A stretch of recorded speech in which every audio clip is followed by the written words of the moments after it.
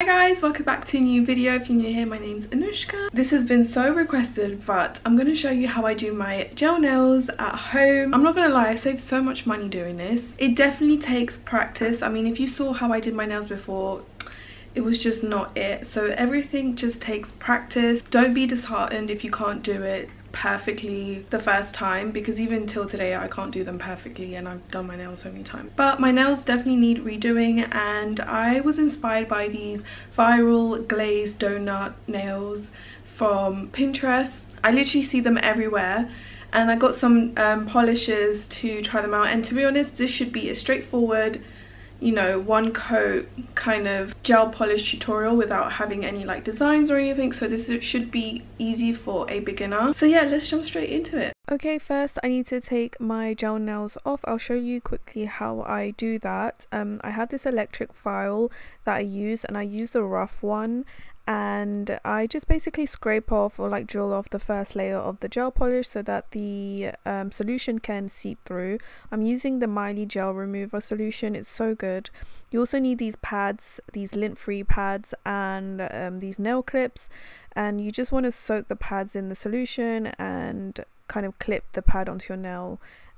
If you guys want more of an in-depth tutorial on how I remove my gel polish, let me know, but I've just shown you guys quickly how I do it. You might need to do it 2 or 3 times depending on how many layers you have, but it should come off quite easily. Then I grab my electric drill again, and I use the softer kind of like head on a low setting just to remove any dead skin cells and clean up the cuticle area, because I get a bunch of those for some reason.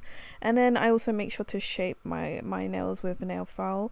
I then move on to the Miley prep solution and wipe the nails. This is going to help the gel polish stick to your nails, because otherwise I found it doesn't really stick, and the gel polish ends up peeling off quite easily.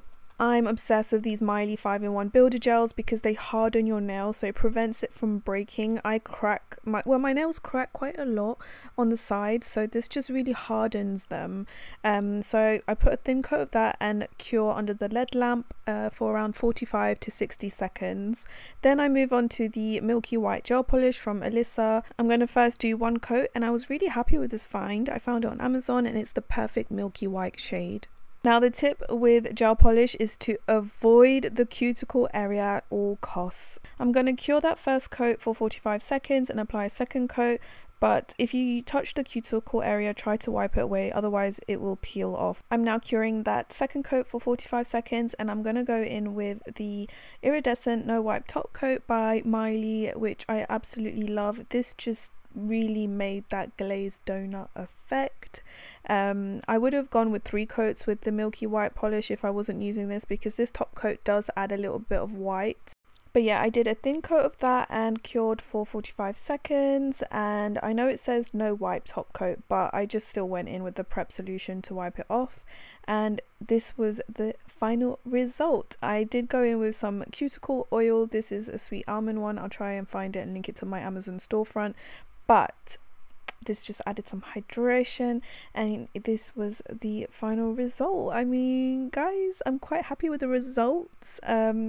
Definitely very elegant, very feminine. So yeah, I hope you guys enjoyed. Everything will be linked in my Amazon storefront below, and yeah, let me know what you guys think.